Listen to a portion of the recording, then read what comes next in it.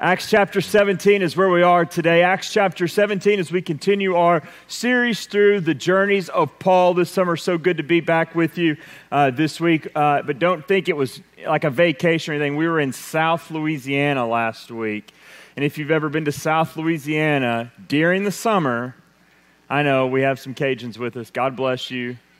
But my son played a baseball tournament, and then we decided to stay, and I don't know why, but we did, and it was hot. So glad to be back here with you. Acts chapter 17. If you have your Bible and you're able, would you stand with me as we read the very words of God?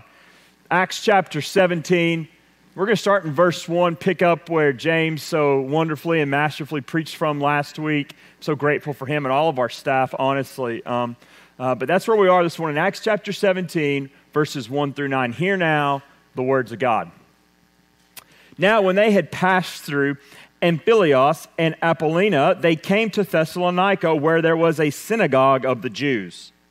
And Paul went in, as was his custom, and on 3 Sabbath days he reasoned with them from the Scriptures, explaining and proving that it was necessary for the Christ to suffer, to rise from the dead, saying, "This Jesus, whom I proclaim to you, is the Christ."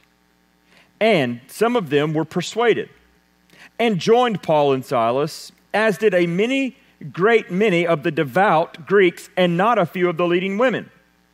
But the Jews were jealous, and taking some wicked men of rabble, they formed a mob, set the city in an uproar, and attacked the house of Jason, seeking to bring them out to the crowd. And look at verse 6. And when they could not find them, they dragged Jason and some of the brothers before the city authorities, shouting, "These men who have turned the world upside down have come here also. And Jason has received them. They are all acting against the decrees of Caesar, saying that there is another king, Jesus." And the people and the city authorities were disturbed when they heard these things. And when they had taken some money as security from Jason and the rest, they let them go. Let's pray. Father God, we pray this morning and we ask, God, that you would help us to understand from this story, God, our place in your ministry. God, our place in the overarching story of the gospel going forth to the ends of the earth. God, you would let us and empower us to take the reins as you so desire. Lord, I pray this morning as the preacher that you would stand in my body, think with my mind, and speak with my tongue all you would have us to know and to say and to do. We'll give you the honor in Jesus' name. Amen. Thank you. You may be seated. At the age of 47, the writer William Gilliard's dad died in a tragic motorcycle accident. He says, my dad was a good guy. He was a decent man. But every Sunday when our family went to church, our dad went and rode his motorcycle. And so on the day of his dad's crash, the coroner invited him to go out to the scene of the accident and to kind of see the wreckage, identify the body. And he went straight from there, he went straight over to the shop. And he said, I'll never remember my dad's kind of famous words to me. He always said, "Live to ride." He said, my uncle and I went to the shop where his club was based out of, and he said, it's like when we walked in, all of the mechanics kind of bowed their heads as if a comrade had died, as if someone from their inner circle had died. And then he said, one of the mechanics, as we were getting ready to leave, looked at us to try to comfort us, and here's what he said. Your dad went out doing what he loved, and that's the only way to die. It's honorable. The son sat there and thought about that for a second, and he looked up at the mechanic and he said this, and I quote, "That's the dumbest thing I've ever heard in my life." My dad did not go out in an honorable way. His family was sitting in church worshiping the Lord. He was out on a motorcycle going as fast as he could with people who he cared about and loved more than his family, and he has left us all behind to pick up the pieces. That is not an honorable thing to do. Later in life, he was reminiscing on this moment as he began to wrestle with his own life and his own legacy. And he began to think, what kind of mark will I leave on this earth as a believer? And then he thought back to his dad, and he thought back to the great opportunity missed. This man could have left a legacy. He could have helped change the world, but instead he wrapped his motorcycle around a tree, and the only legacy to him will be a headstone in a cemetery somewhere because he did nothing with what God gave him. I think that's interesting as we think about the life of the believer. Everybody in the room or watching at home is called to something great. Now, I'm not talking about spiritual gifts. I'm not talking about your strengths. I'm not talking about your weaknesses. I'm not talking about an individual calling. I'm talking about the one call that all Christians, all places, in all times have been called to. And this is our jumping off point. And this is what we see in Paul. I want you to look at it. We're going to walk through it and then we'll give some points. But I want you to see, here's what Christians are called to. Down in verse 6, it says this: these men who have turned the world upside down. Listen to me. That's what you're called to do. And I'll explain how in a minute, but just for a moment, let that soak in. I don't care if you're 8. I don't care if you're 85. You are called, you are empowered, and you are equipped to turn the world upside down. I'm afraid too many Christians, perhaps even sitting in this room, and this has definitely been true of my life at certain points. So many Christians are just looking forward to getting from point A to B, from this life, let's get it over, and let's get to eternity, that we forget that we're called to something great. We're called to something better. We're not called just to make it through life. We are called, hear this very carefully, to turn the world upside down. It has nothing to do with your ability to speak, nothing ability to preach, to read, or comprehend. It has everything to do with the Lord who works in you and through you to change the world. But you didn't think that this morning when you got up, did you? I bet the first thing you didn't think was, okay, today, my job as a teenage boy, a teenage girl, as an 80-year-old man, as a 50-year-old, that my job today is to turn the world upside down. It is. Students, it is. Your job is to turn the world upside down. Moms, your job is to turn the world. Dads, your job is to turn the world. Grandparents, listen to me. Your job is to turn the world upside down, even as a grandparent. Why? Because turning the world upside down is getting the gospel to people who will perish lest they have it. Let's just walk through this. We'll use that as a launching point. Look back at verse 1. Keep in mind, they're saying that these guys are turning the world upside down. But here's what you need to know. Paul's only been in ministry for a few weeks. Keep in mind, Paul was saved, spent about 3 years studying the scripture, and then in a few weeks, he's accused of turning the world upside down. Now, obviously, there's a little bit of a hyperbole in there. He's not really turning the world upside down, but for them and their world, he's turning it upside down. Think about your world for a second. When you think about your world, you think about your husband, your wife, and your kids. That's your world, right? I mean, sure, India's out there and China, but for you, your world is your home, your family, that's where it revolves around.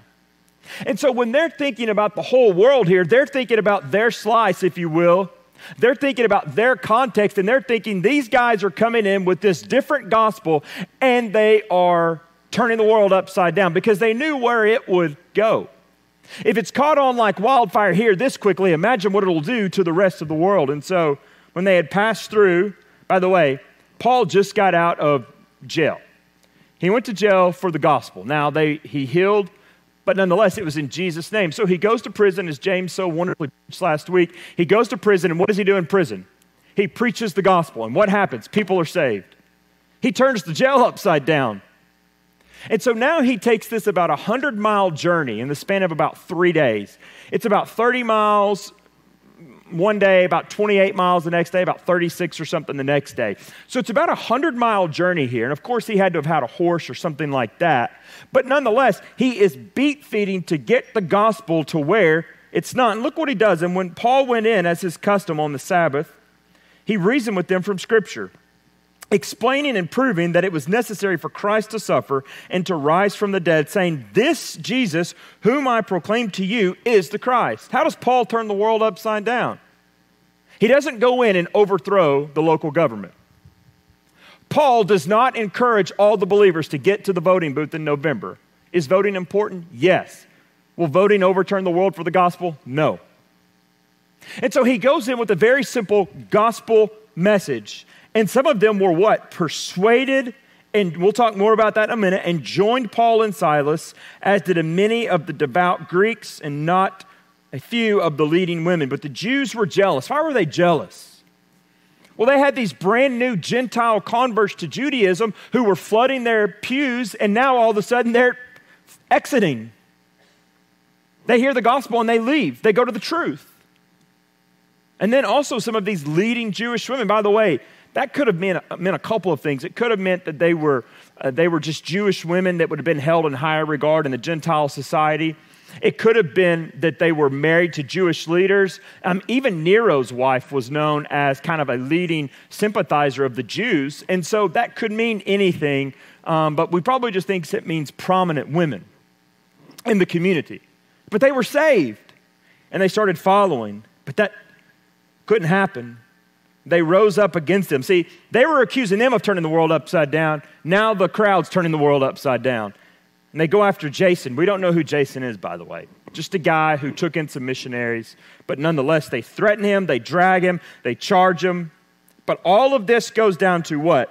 These men who have turned the world upside down have come here also. And the implication there is to turn this one upside down also. How does he do it?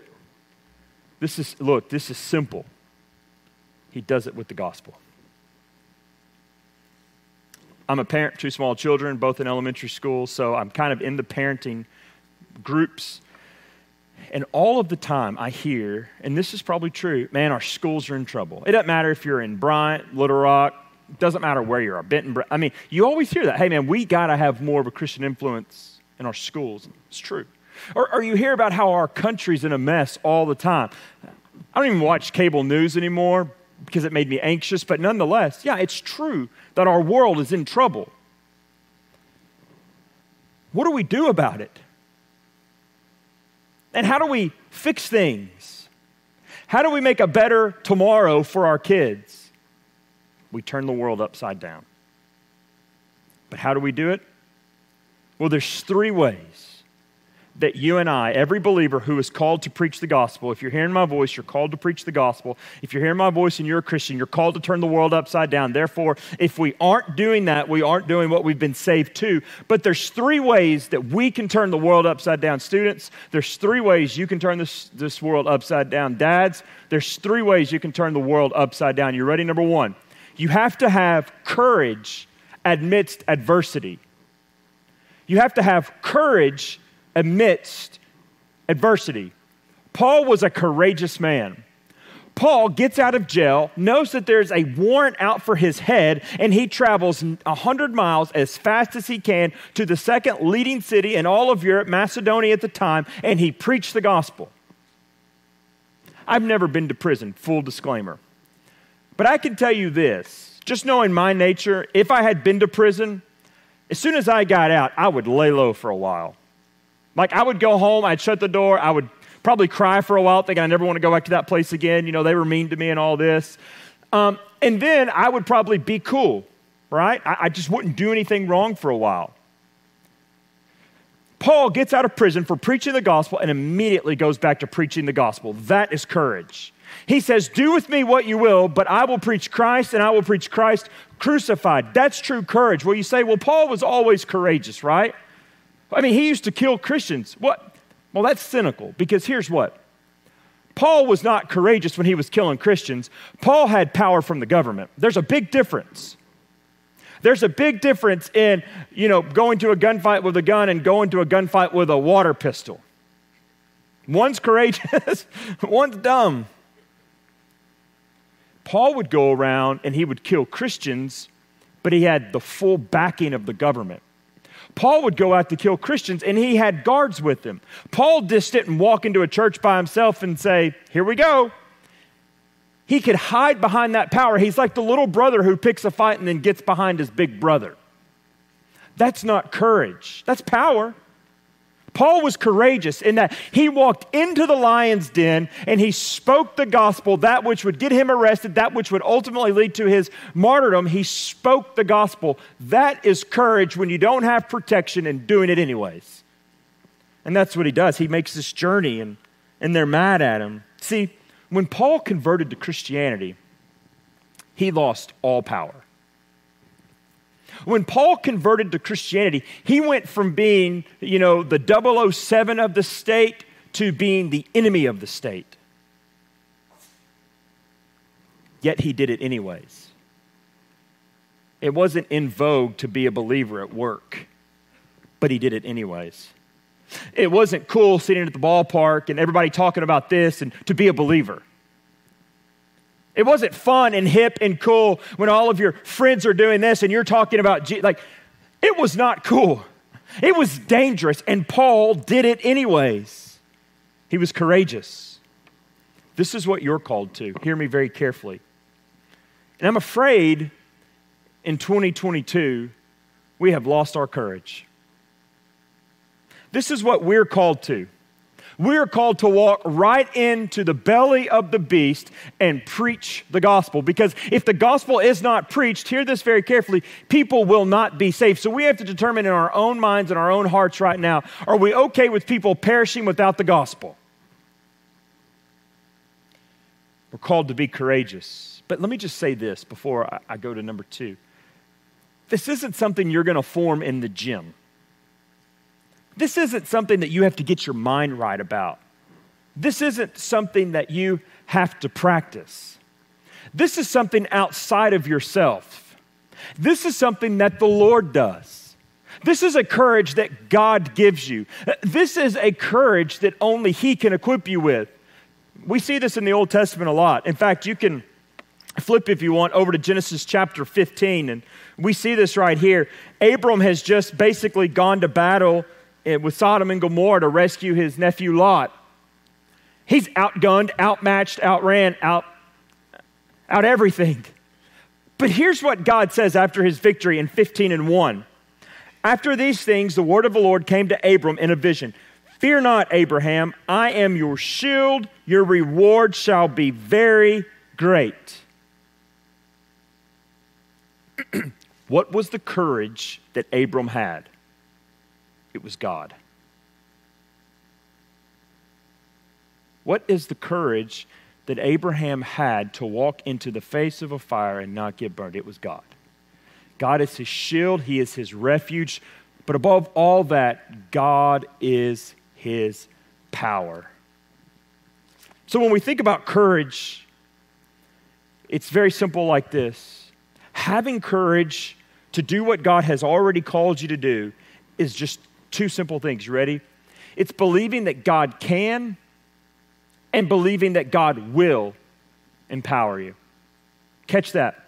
It's believing that God can, but not only can He, it's believing that He will. So that when I go into that situation and I know the gospel needs to be proclaimed, I'm not saying, man, do I have the strength? I'm saying God can and He's about to.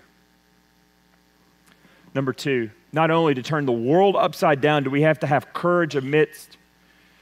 We also have to have this. We have to have conviction among clutter. Write that down. Conviction among clutter. Have you noticed how the truth has become difficult? I've talked about this about a month ago. The truth has become difficult to articulate for some reason in society. 2 + 2 used to add up to 4. Who knows what it adds up to anymore? It's like the color blue, right?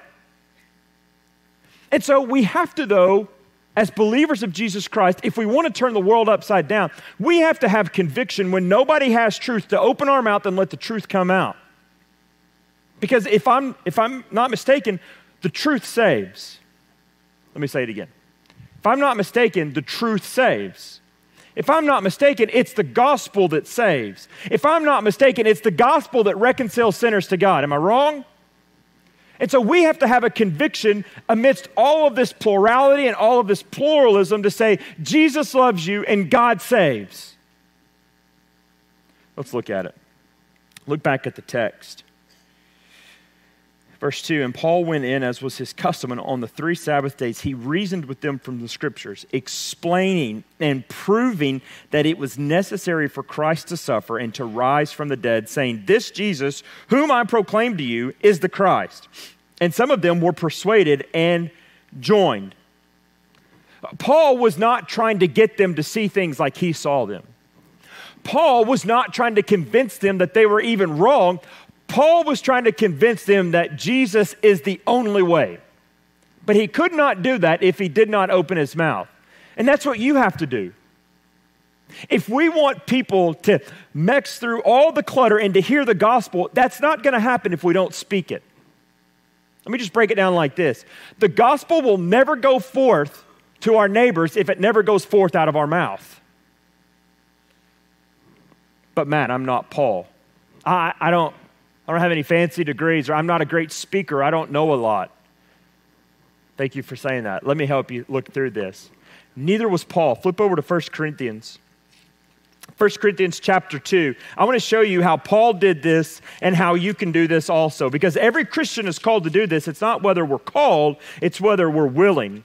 Here's what Paul did. Here's how Paul preached. I want you to hear this. When Paul went to the synagogue, when Paul stood on the street corner, when Paul would just walk down the streets, hear how he spoke. Look at it. 1 Corinthians chapter 2. And I, when I came to you, brothers, did not proclaiming to you the testimony of God with lofty speech or wisdom. For I decided to know nothing among you except Jesus Christ and him crucified. And I was with you in weakness and in fear and much trembling, and my speech and my message were not in plausible words of wisdom, but in the demonstration of the Spirit and of the power, so that your faith might not rest in the wisdom of man, but in the power of God. Let me put that just in a little bit more crude layman's terms. The church at Corinth in general, is the hub of all oratory. It's where all of the great speakers come from. Augustine, all of those people came through here. This was the hub of speech. This is where all of the greatest preachers of all time came through, but none of them were Christians. And so they would get out there and they would convince you to listen to them because they were such good speakers, but they were saying nothing. And so what does Paul do? He does the opposite. In fact, the church at Corinth was embarrassed by Paul because of how weak he was.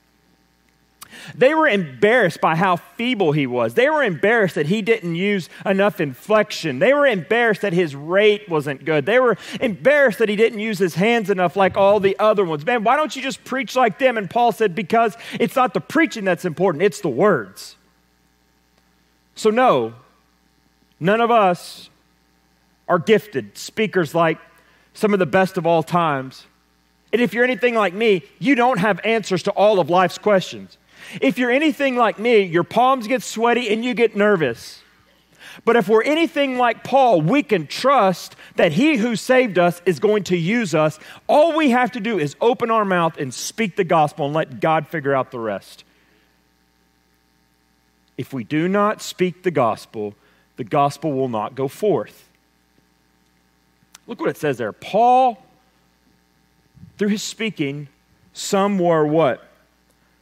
Persuaded. Some were persuaded.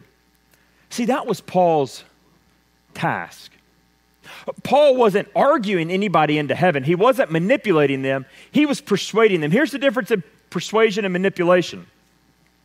Persuasion lays out all the facts. Here's everything you need to go. A, B, C, D. Here's the truth. Now, what do you want to do with it? Here's why you need it. Now, here's what are you going to do? Manipulation plays on your fears. Manipulation plays on your worries.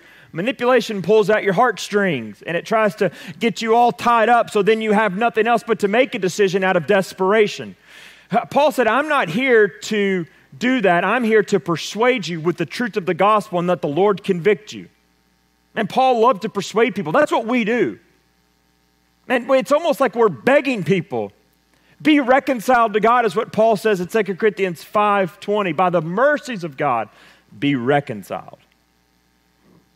Paul laid out the gospel, and the truth prevailed. Here's what I want you to know.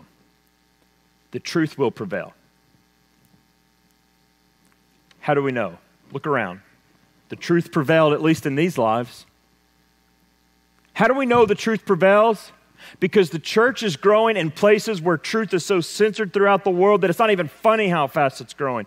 But why? Because they're opening their mouth and they're speaking the words of God. Well, man, I'm not articulate. I don't know great things. Open your mouth and let God speak. Hebrews chapter 4, verse 12, I think is a great comfort to this. It says this, "For the word of God is living and active and sharper than any two-edged sword, piercing to the division of the soul and of the spirit and of joints and marrow, and discerning the thoughts and intentions of the heart. And no creature is hidden from his sight, but all are naked and exposed to the eyes of him whom we must give an account." Your job is not to convince anyone. Your job is to open your mouth and let the words of God do what it does. Paul says this in Romans 10, faith comes by hearing. Open your mouth and let the words of truth of the gospel come out. How do you do that? You got to have three things. Number one, you got to know it. Man, we can't preach the gospel if we don't know the gospel. Know it, rehearse it, memorize it. Number two, you have to normalize it in conversation. You have to normalize it. If you're married and you've been married for any long term here, you know that you and your wife or you and your spouse can talk about anything, even the most awkward things. Why? Because those kind of things have been normalized over time.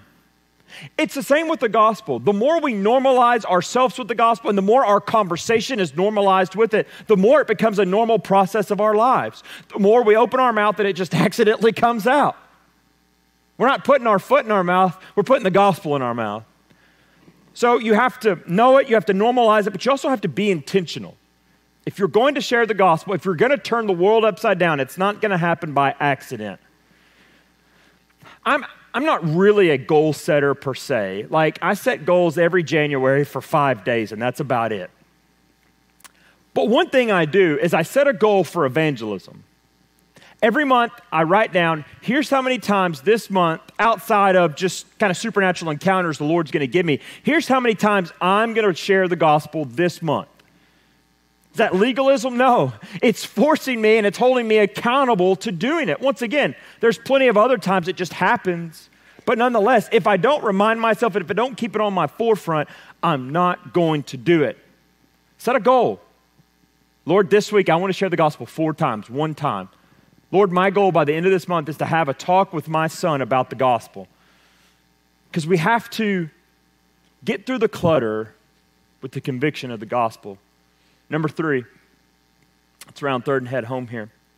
So not only do we have conviction among clutter, but we also have to have concern for the perishing. We have to have concern for the perishing. I probably told you this story once again. The older I get, the more stories I have. So I told somebody, if you'll just hang around 30 more years, by then I'll have a lot of new stories. But several years ago, I was preaching a revival in Denison, Texas, which is way up on the Oklahoma border. It took me forever to get there from Dallas. But I was preaching this revival, and during the days of the revival, I would go out with a deacon generally, and we would do door-to-door evangelism. One day, this deacon and I were together, and he was driving, and he said, hey, let's go by the store first, get something to drink. I said, fine. So he gets back in the car, and he says, can I tell you something? I'm sure, guess you can tell me whatever you want. I remember the guy's name. He said, I really don't want to do this. I said, okay, fair enough. I was thinking to myself, he's probably just scared or nervous. Like, I get it, I am too. Like, who loves to go cold, knock on doors? Here's what he said. He said, I don't want to do it because I just don't care if people go to hell. Oh, me, that's exactly right. I said, what? Deacon in the church. He's like, and he was a nice guy. He said, I just don't care. He's like, people can do whatever they want. I said, okay, let's work through this a little bit. I was like a 24-year-old seminary student, knew all the answers in the world, but couldn't articulate anything. I said, what do you mean? He's like, man, at the end of the day, I don't care if people go to heaven or hell. I just don't care. That's a true story. And man, that sounds awful, doesn't it? Can I just preach for a second? Can I preach? I think he said what so many of us practice. I think he articulated what the American church has become comfortable with. Yeah, sure, heaven and hell exist, but at the end of the day, let's eat, drink, and be merry. For tomorrow we die. So it's shocking as that may be, I wonder if we functionally live our lives like that. We have to have concern for the perishing, but concern has to be the gospel. Wrongly, I believe, and I'm not one to question church fathers, but wrongly, St. Francis of Assisi said, share the gospel always, when necessary, use words. Let me say this very carefully. It's always necessary to use words. Always necessary to use words. Acts of service are incredible and we should do them, but at the end of the day, an act of service won't get anybody into heaven. It's the gospel that saves. We have to have concern for the perishing. We have to have concern for those people who, like Jonah said in the belly of the whale in Jonah 2:7, my life was perishing, but I remembered the Lord. We are alive men looking at dead men who need to teach them how to be alive. That's what Paul does. He looks at people with concern, with content, but ultimately with the gospel. Paul cared very deeply about Jesus, but more importantly, Paul cared very deeply that other people knew Jesus. Why do you think people are unevangelistic? Man, what do you think the roadblocks are to us not turning the world upside down? I think it's a couple of things. I think number one, as we just shared, I think the reason more Christians don't turn the world upside down is because they do not care. Do you know who the Great Commission was given to? All of us. We're all charged to make disciples of all nations. So we have to determine either we're going to do what Jesus says or we're not. I think a lot of people just frankly don't have concern for those that are perishing. I think another one, I think there are too many Christians that harbor bitterness. Let me tell you right now, there is nothing that will stagnate your faith more than being bitter. I think another reason people fail to turn the world upside down or even see the need is because they refuse to forgive other people. Let me just tell you this about refusing to forgive other people. When you refuse to forgive other people, you're giving someone else the power over you that God deserves. And chances are they don't even know. But when we do that, when we're wrapped so much up in our feelings, we control the center of our world and not the Lord. It becomes a hamper. And I think the greatest reason people aren't turning the world upside down, you ready for it? ... is because we always have an excuse. We always have an excuse why we can't. Once again, I've said this before. I'm going to say this every week. There's a lot of sinners in this room, but the chief sinner of all stands behind this pulpit. And I'm the worst about having an excuse about why I can't. Well, I'm busy. Well, that person does not seem interested. Well, they certainly don't look like they'd be interested in Jesus. You know, they say good intentions pave the way to hell, but so do good excuses. Good excuses pave the way to hell for a lot of people. So what we have to develop for ourselves is a concern for the lost. A concern when we look in people's eyes, when we look in our grandchildren's eyes, when we look in our neighbor's eyes, a concern for their eternity. How do we do that?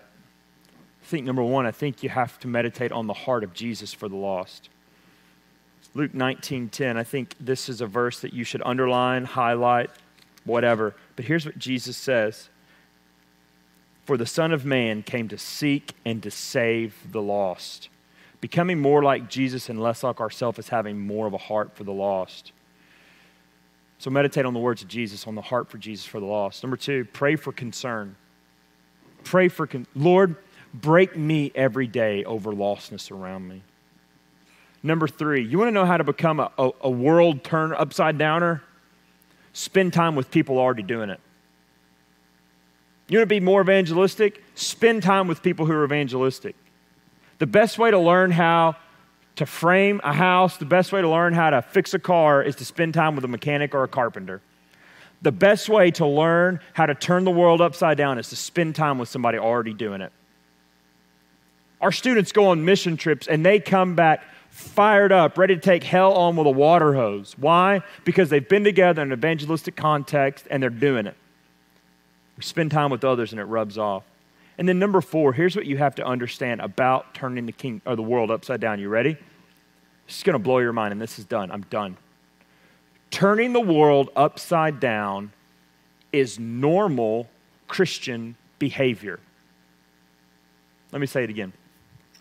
Turning the world upside down is normal Christian behavior. This is what we're called to do. We are called to make disciples of all nations by the power of the Holy Spirit. Here's the question. What is your legacy? Everybody's going to have a funeral at some point. Let me just bring this down for a minute. And there's going to be a guy that stands up and says nice things about you. Even if they don't know you, they're going to say nice things about you. I'm not talking about that kind of legacy. I'm talking about when you leave this world, will your legacy still continue on in the lives of everyone and those people that you led to Jesus, that you discipled, and that you helped turn the world upside down? We are called to be people who turn the world upside down. The question is, will you? Let me read this quote, and I'm done. One of my favorite preachers is a guy named Charles Spurgeon. If you know anything about Charles Spurgeon, he was an early Baptist preacher in England, but he says this, and I'll leave you with this. I want you to listen as carefully as you can. Lean in even. Charles Spurgeon says this: if sinners be damned, at least let them leap to hell over our dead bodies. And if they perish, let them perish with our arms wrapped about their knees, imploring them to stay. If hell must be filled, let it be filled in the teeth of our exertions, and let not one go unwarned or unprayed for.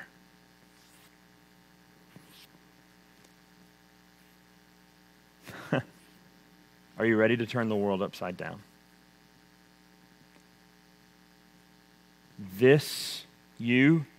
We are God's plan for turning the world upside down, lest no man should perish without Jesus. Let's pray.